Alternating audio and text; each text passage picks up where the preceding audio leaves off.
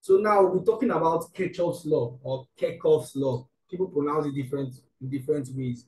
And I'm sure you are familiar with Kirchoff's law and you've come across it at one point Yes. or the other. Now, Kirchoff's law are divided into two major laws. We have the Kirchoff's current law and we have the Kirchoff's voltage law. And that's what we know as the KVL for the Kirchhoff's voltage law and the KCL as the Kirchhoff's current law. The current law is just telling us that the sum of current entering a node is equal to the sum of current leaving the node. So if I have a system where, okay, if I have a node here and we have a particular current flowing out on the node, and we have current flowing into the node, it's just telling us that the sum of this A, B, and C, telling us that the current entering the node is equal to the sum of current leaving, or the sum of current entering. How many currents are entering? Just A. Okay, let me say we have another one, D entry. So the sum of current entry, A plus D will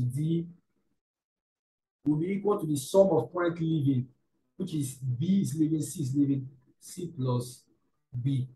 So that's just what this current is saying. Now, when you have a particular node, any node, just observe the node, the sum of current entering the node will be equal to the sum of current leaving the node. And that's what we have here. The summation of current entering is not the summation of current leaving. Then voltage law is talking about the algebraic sum of voltage around a closed loop is zero. It's trying to, don't worry, I'm going to explain what a closed loop means. What a loop simply means is any closed part of a circuit. When we start drawing circuit now, you observe we have, for example, this circuit that I have down here, let's say this is 12 volts, and I have a resistor here, I have another resistor here. So this is a closed loop. You can see we started from this point and we went through this point, coming back to the starting point. So it's a closed loop. So the algebraic sum of voltages, there's a voltage here, 12 volts. There's going to be a voltage drop here, let's say V1. There's going to be another voltage drop here, let's say V2. The algebraic sum of all the voltage drops or all the voltage around a closed loop must be equal to zero. That's what Kirchhoff's voltage law is talking about. So quickly, let's solve problems. Because when we solve problems, we understand it better.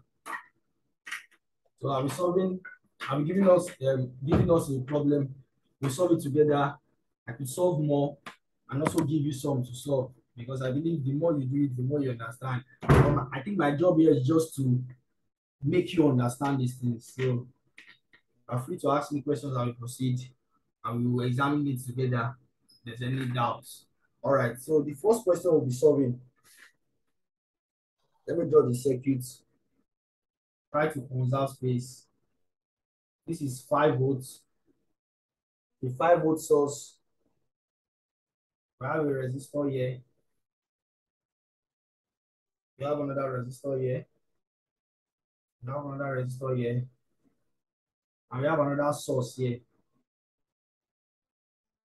And we have this. So this is the whole circuit. Now the values, this is 2 ohms. This is 8 ohms.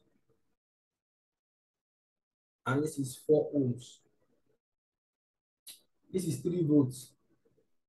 So this is a simple circuit that has 2 sources. Remember I said that if it was just one source, a good approach to analyze this would be to use series and parallel network, series parallel method of Yes. analysis. But now we have 2 sources. A very good approach is to use the Kirchoff's method, the Kirchoff's laws to analyze the circuit.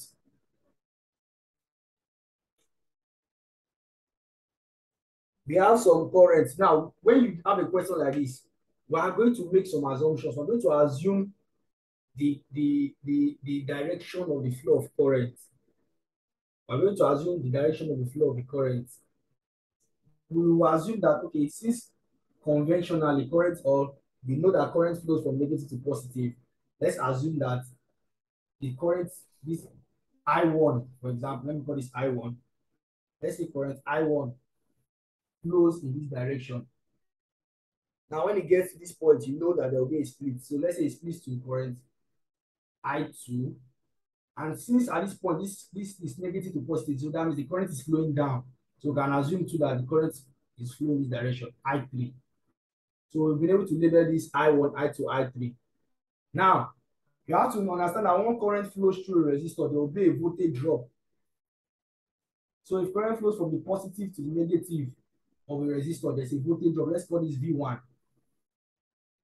If current flows through this resistor from the positive to the negative, there will be a voltage drop. Let's call this V2. And if current flows through this resistor from the positive to the negative, there will be a voltage drop. Let's call this V3. Then when I'm going through my loop, the first sign I meet is what I use. So we have to, in Kirchoff's law, we have to assume loop direction. The path we want to use to analyze the circuit, the loop direction. So I'm going to use this path like this. This is my direction. I'm going to go around this loop this way. Then I'm going to use this one to this clockwise direction. So this is my loop 1.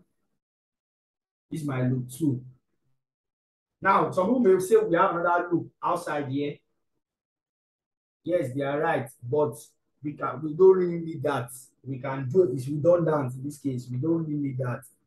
We can decide to take it at one of these to analyze the circuits, or we take this. I think I prefer using this, the loops that are inside, the closed part inside. So we have loop 1 and loop 2. We'll be able to assign signs here, plus, minus, and we'll be able to label it I1, I2, and I3. Now, the question says we should find the branch current and the voltages. To find branch current and voltage. So this branch, there's a voltage V1. There's a voltage of V1. We have to find V1. There's a current I1 flowing through this branch. We have to find it. Similarly, V2 and I2, V3 and I3. To solve it, the first thing we do is at this node, we can see that at this node, I1 is entering, I2 and I3 are leaving. And from KCL is telling us that summation of current entering is equal to the summation of current leaving. And so we can just say I1 that is entering is equals to I2 plus I3. Exactly, I2 plus I3. Thank you. We call this equation 1. So we're done with the KCL part. We'll be able to find the node current, the current equation at the node or at the junction. So now we want to get the loop voltages. When we go through loop, we're dealing with voltage now. So this one is dealing more of KVL. So we're going to apply the two laws to solve the problem. KVL is talking about the voltage around this loop. And now I said my own method, I'm going in this direction. So let me say I start from this point, I'm going this way. The first thing I see is a negative sign. So I put minus 5 volts. I continue. I see a voltage drop here because it's KVL. We're doing the voltage. I see another voltage here. And the first sign I meet is plus. So I use plus V1. That's the voltage here. I continue again. I meet another. There's a voltage drop here. And that's plus V2. And KVL said that the summation of all the voltages must be equal to 0. And I say it's equal to 0. And that's my equation 2. Now, from Ohm's law, you know that V is equal to IR. So this V1 is the same thing as I1R. That's 2I1. You agree with me? So we have minus 5 plus 2I1 plus for V2 at this point. You know that the voltage drop here was as a result of the current I2 flowing through 8 ohms. So V2 is also 8 I2. The only thing that this sign, the way we got the sign is the direction of the loop, which we just assigned. You can decide to solve the problem going anti-clockwise and see if you will get the same answer. Even if you get a negative current value, you just know that, okay, you miss the direction. It doesn't affect, just remove the sign and leave it as positive um, magnitude. All right, so this is equal to 0. Of course, this is the same thing as what we have up here, just that I'm rewriting this. So let me simplify this, taking the constant. I love taking my constant to the other side. So I will have 2I1 plus 8I2 is equal to, taking this constant to the other side gives me 5. So this is still equation 2, simplified form. So please let me just have this up here. You can write it down for me. I may ask for it later because I'm using a small board. So I may have to rub it off anytime from now. So this is equation 2 up here. And of course, this equation 1 here, I1 is equal to I2 plus I3. This is equation 1. So now we want to consider loop 2. Let me clean all this. We want to consider loop 2.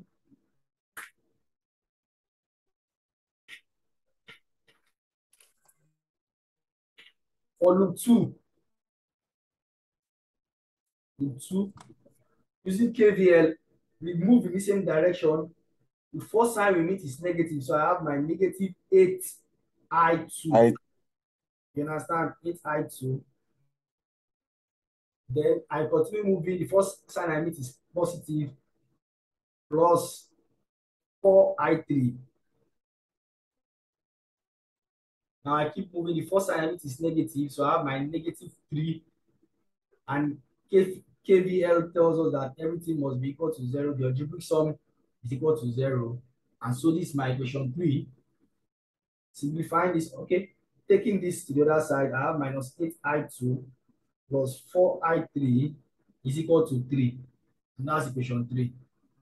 So equation 3 is, let me put this here, minus 8I2. Please write it somewhere for me so that in case I forget or I miss it, I3 is equal to 3. So what I want to, let me quickly rub this off and write all the questions out here. So that Before you rub it. Oh, I've done that already. But I've written it up Okay, here. no problem. I've written it up I here. have a question. Okay, please ask your question. The eight ohms in the middle. Yes. Usually in mesh, for something like this, you write 8, comma, and bracket I2 minus I1, depending on the thing. Yes. Do you understand? Yes. There are several ways people solve all this stuff, mesh, KCL, KVL. If you have the method, some people will say when you are in the first group, you do I1 minus I2, right? They will assign also I1, I2. That's mesh. But here now, in KVL, we are really interested with the branch network, not loop current. You understand? If I'm taking this to the I1 and I2, I'm going to be using this loop current round. But yeah, you can see I'm still making use of my branch currents.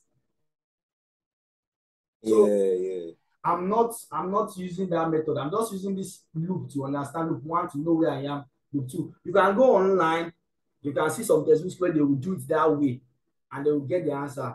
But you can still solve this way. When I get to mesh, that's when I'm going to use that approach you are talking about. I'm deliberately not doing that now. Do you get? Okay. Yes. Yeah, so you still get the same answer. If you want to go and check it, you can go and check it out. You get the same answer. I'm just concentrating on, let us see how we can really analyze. Let's really see how KCL and KVL really works. We are not really bothered about loop current here. No. Mesh is just an application of KCL. That's why we apply. In fact, normally KCL and KVL is not a method of analysis. They are just laws that guide you in analysis, whether you are doing mesh, nodal, you keep using these laws to analyze. But we just want to see how we can understand the laws. I have seen at this node, current living is current, and current entry is equal to the sum of current living. I've also seen at this point now that the algebraic sum of all the voltages around a loop is 0. So that's what I'm really after at this point. So let me just write down. But do you understand to this point? Yes. Okay. Let me bring the board back to the video. Okay, bringing on my equations. Equation 1 is I1 is equal to I2 plus I3. And this is equation 1. Equation 2 is 2I1 is confirmed equal to I get Plus 8I2 equals to 5. Okay.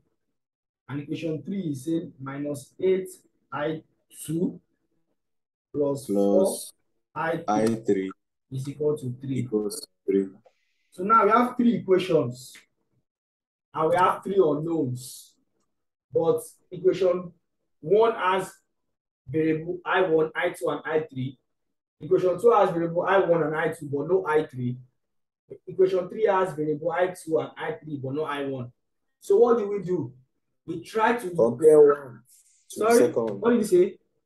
Compare equation 1 to 2. Exactly, we compare. But what I would like to do here to make life easy is make I1 the solid of formula in equation 2 and make I2 the solid of formula in equation 3. So by then we could have gotten I1, I2. Once we plug it here, we'll be able to get I3. Do you understand? Yes. So that's just a very easy way to do it. So from equation 2, I want to make I1 the subject. So what I will have will be 2I1 is equal to, taking this to the other side, 5 minus 8I2. Then I can say I1 is equal to 5 minus 8I2 over 2. So let me still call this equation 2 because I've not changed anything. I just rearranged it. And similarly, from equation 3, my goal with equation 3 is to make I2 the subject.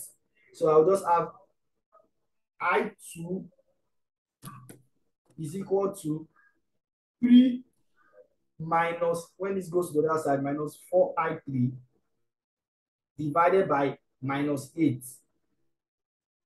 To get rid of this negative under here, I can just multiply through by minus 1, and this will be equal to minus 3 plus 4I3 over 8. Do you agree with me? This equation 3 now. Do you agree to this point? Yes.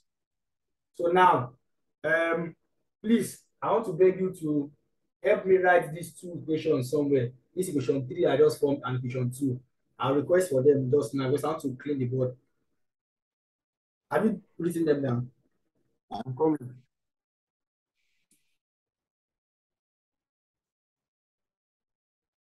I've written them. Okay, so now what we are going to now do now is to substitute 2 and 3. This equation 2 and equation 3. You substitute into this equation 1. We already know what I1 is. This is what I1 is. We know what I2 is. So now we just fix them, I1 and I2, into this point. So I'll be able to get I3. So doing that will make life easy for ourselves. All right, so from here you can know that I3, if you rearrange this, I3 is equal to I1 minus I2. We already know what I1 is, so please tell me what I1 is.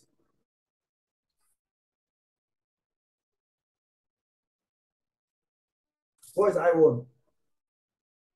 I1 is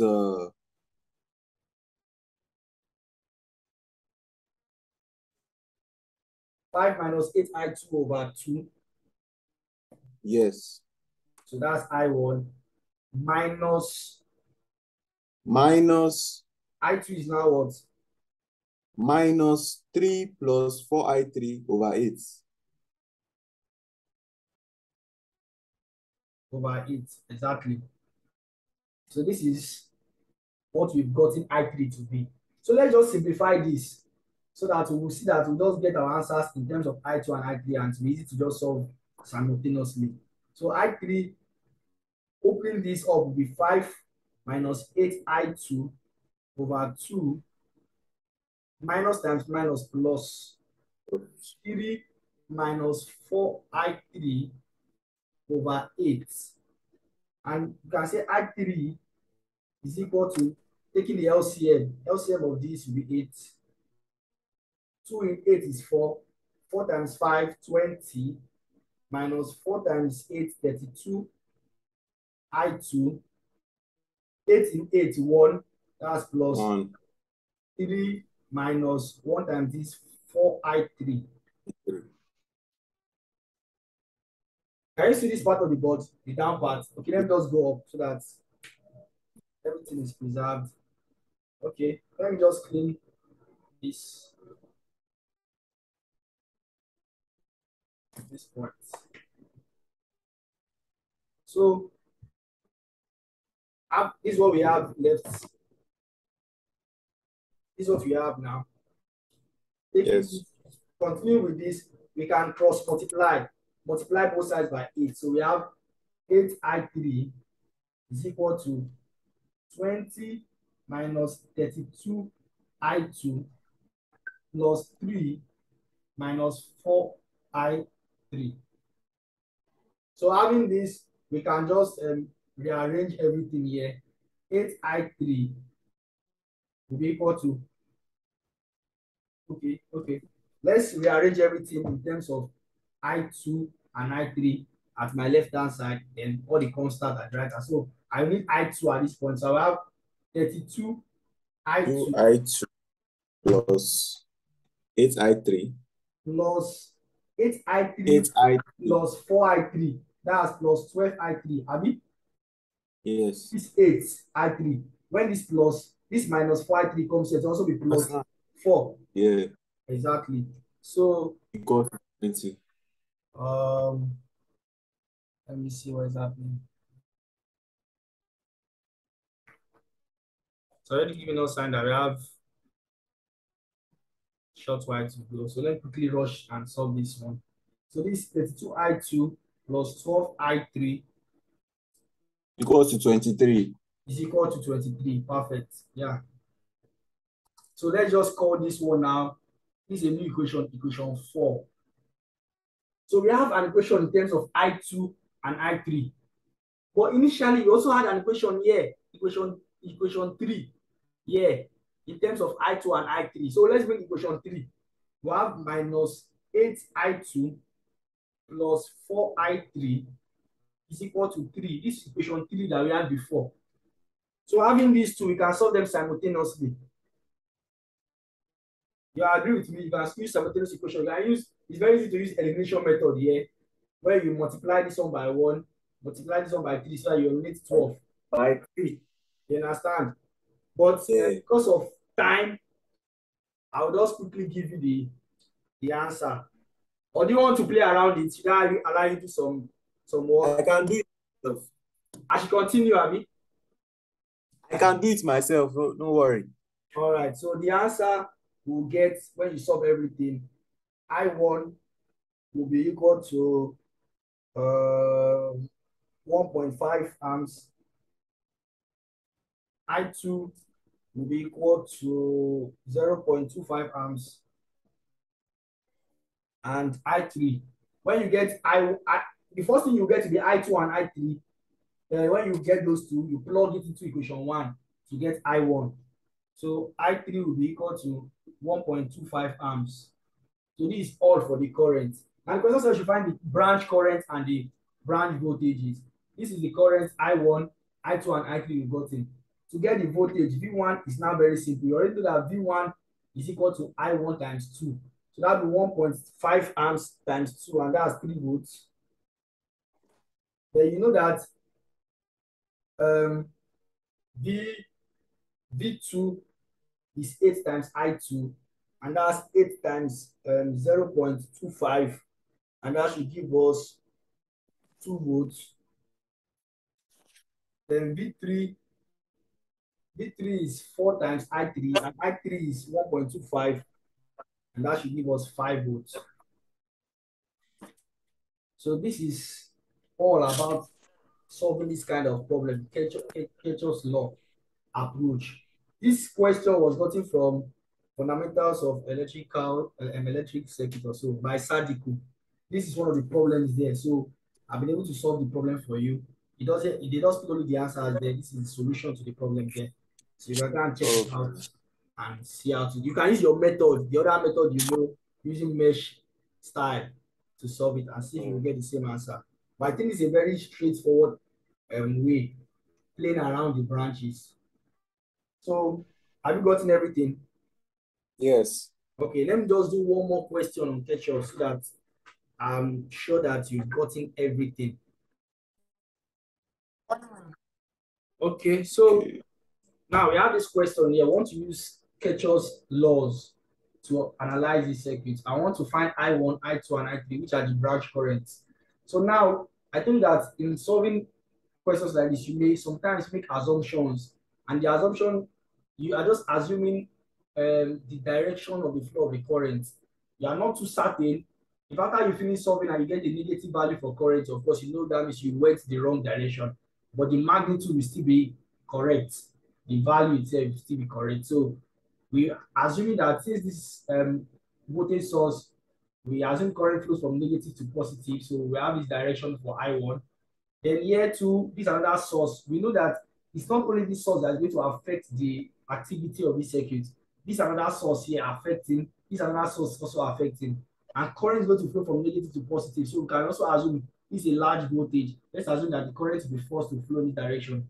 So let's call this one I2. So current flow in this direction I2. Then we will see that okay, current is flowing into this node. Current is flowing to this node, definitely current should flow out of the node. So let's say the current, these two magnitudes will force current to flow through this point. And let's call this I3. After we solve our question, we don't get positive answers for current. We know that we've assumed the wrong direction. So now I told you that whenever current flows through a resistor, there will be a voltage drop. And here there will be a voltage drop. Let's call this V1. When current flows into this one, there will also be a voltage drop. Let's call this V2, V3, or this I3. And when current flows, this is positive, negative, because following this direction is positive and negative. So let's call this V2. And this is our node. So let's quickly solve this. As the node, of course, now the node we are trying to apply the law KCL. Current entry, the sum of current entering the node is equal to the sum of current leaving the node. And okay, let me please hold on.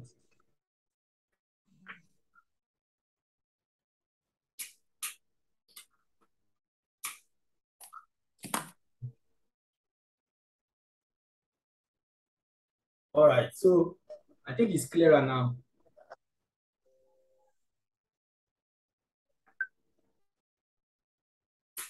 Yes. Okay. All right, so at this point, KCL, we can see that I1 is entering this node, I2 is also entering the node. So we can say that I1 plus I2 is equal to I3, equation 1, because I3 is leaving. I1 is entering, I2 is entering, I3 is leaving. The auxiliary sum of current entering is equal to that leaving. That's equation 1. Now, we want to consider loop 1. For the first loop, we're assuming this clockwise direction. And we're moving, the first thing we see is a negative sign for the 10 volts. We keep going, we see the positive sign plus V1. But V1 is the same thing as 5I1 because V equals to IR. So that's 5I1. We keep going, we meet the positive sign here, and we take that sign, positive sign. Then V3 is 10I3. So 10I3. Then we keep moving down here in this same loop, and we see the positive sign, and that's positive sign for 2 volts. And that's all. We go back to the beginning, and the algebraic sum of voltages around the loop is equal to 0. That's KCL, KVL rather.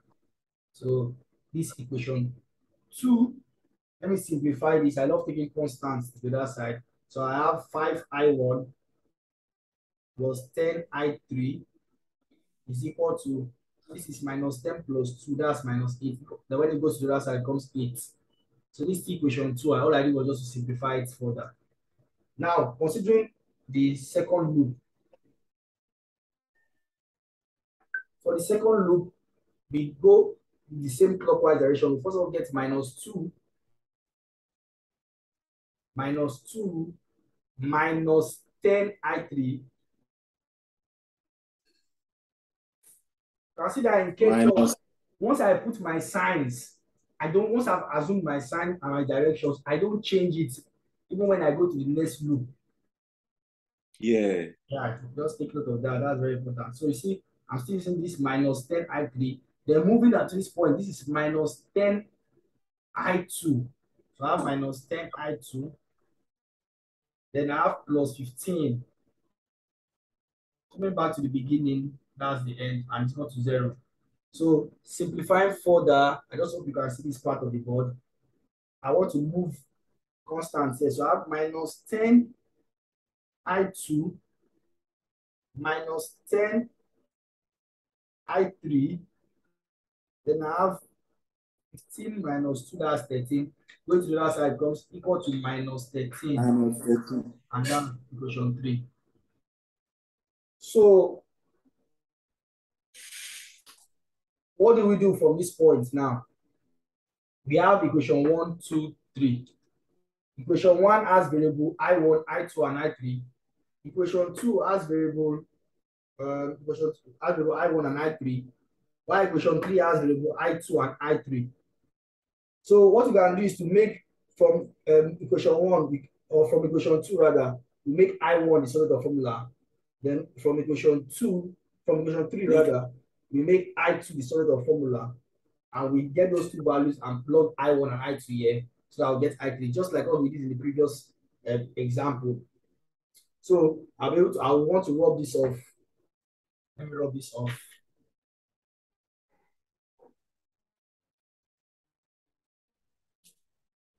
So from equation 2 now, we want to make I1 the solid of formula from equation 2. And equation 2 is 5I1 plus 10I3 is equal to 8. Am I right? Yes. 5I1 plus 10I3 is equal to 8. This was our equation 2. Making I1 the solid of formula, we have 5I1 is equal to 8. Take this to the other side, minus 10I3. Divide both sides by 5. So we have I1 is equal to 8 minus 10I3 over 5. This is equation 2 because all we did was just to rearrange it. So same thing, equation 2. So we have 8 minus 10I3 divided by 5. Now, we want to do the same thing from equation 3. We want to make I2 the subject of formula. So I'll be rubbing this off. Have you gotten all this? Can I continue? Yes. All right. So from equation 3, equation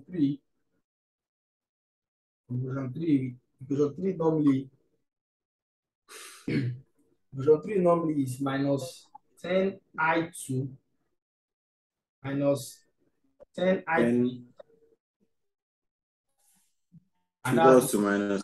minus 13. Exactly. So minus 10I2 minus 10I3 is equal to 13. Taking I2 the sort of formula, we have minus 10I2 is equal to, taking all this one to the other side, minus 13 plus 10I3. 10I3. Divide both sides by minus 10. We have I2 is equal to minus 13 plus 10I3 divided by minus 10. To get rid of this negative under, we multiply by minus 1 and we get 13 minus 10I3 over 10. So this is equation 3.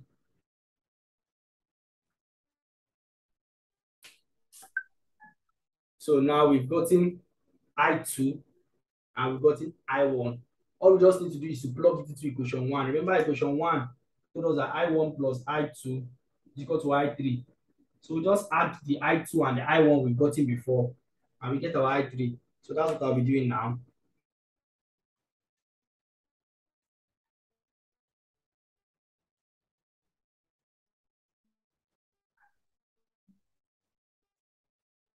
And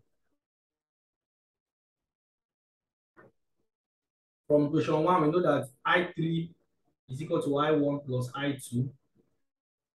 So we've gotten our I1 to be I3 is now equal to I1. What is I1? I1 is 8 minus 10 I3.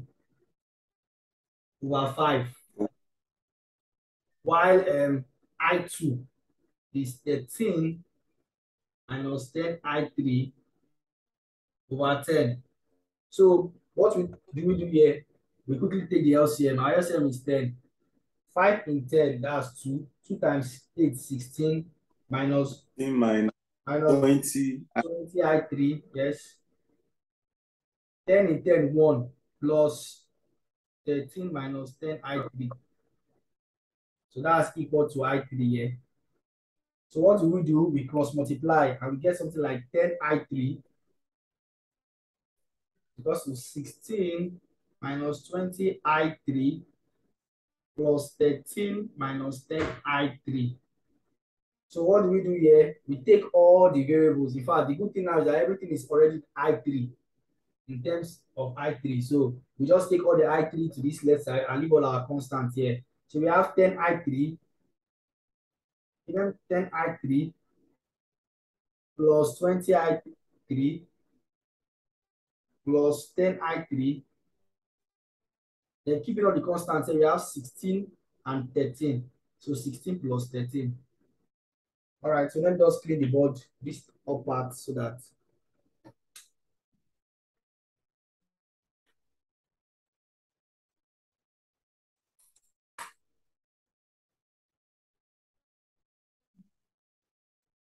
all right. So having all this, we have 10 I3 plus 20 I3 plus 10 I3. That's going to be 40 I3.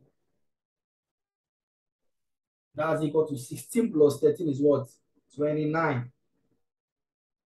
So easily we know that our I3 is equal to 29 divided by 40. And what is that? 0.725. 725. Okay. Amps. So invariably, this I3 was in the right direction since we are getting a positive current, which is normally should be. So now we've gotten I3. We can put the value of I3 into maybe equation 2. So now we'll be able to get I1.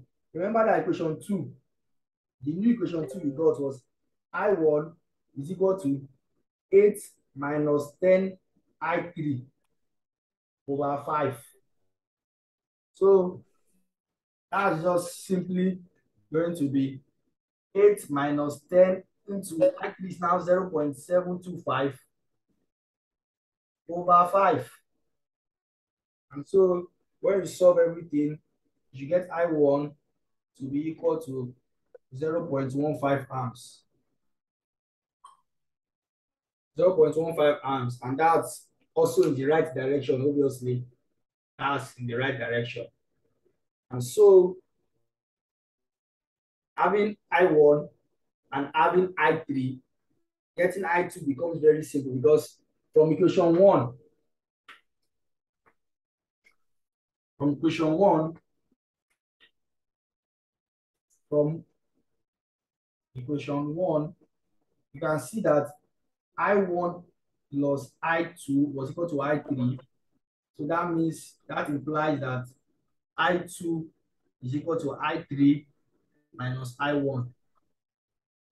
So our I2 will be equal to I3. Our I3 was 0.725 minus what is our I1? 0.15. And that should give us I2 will be equal to 0.575. So we have I2 to be this, we have I1 to be 0.15, and we have I3 to be 0.725 amps. So that way we'll be able to satisfy these conditions to find I1, I2, and I3. We've done that already. So let me just quickly give you maybe a 5 minutes class work. With all the answers here, you've gotten I1, I2, I3. Just find the values of V1, V2, and V3. Okay. So I'm sure that's very simple. So just in the next few minutes, just tell me the answer, just to be sure you really understand how to continue from there.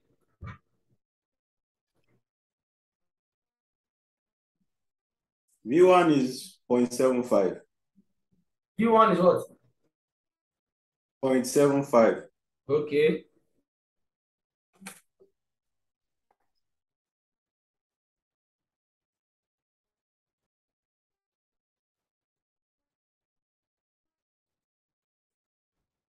V2 is 5.7 volts. Okay. And V3 is 7 point what if? Can't see it. 7.25 volts. 725. That's 7.25, right? Yes. Okay. Then you said V2 should be 5.75 Yes. and V1 should be 0.75 volts. exactly. So it shows that you already understand how to work with branches now. So when we go in our next class, well, I can't really say. I'll check what the syllabus and the stuff you sent to me, but I know we'll start playing with the application of KCL and KVL. The application of KCL is mesh analysis, while the application of KVL is nodal analysis. So I think that should be Yeah. all for this class. Any question, please? You said you were going to give me some advice.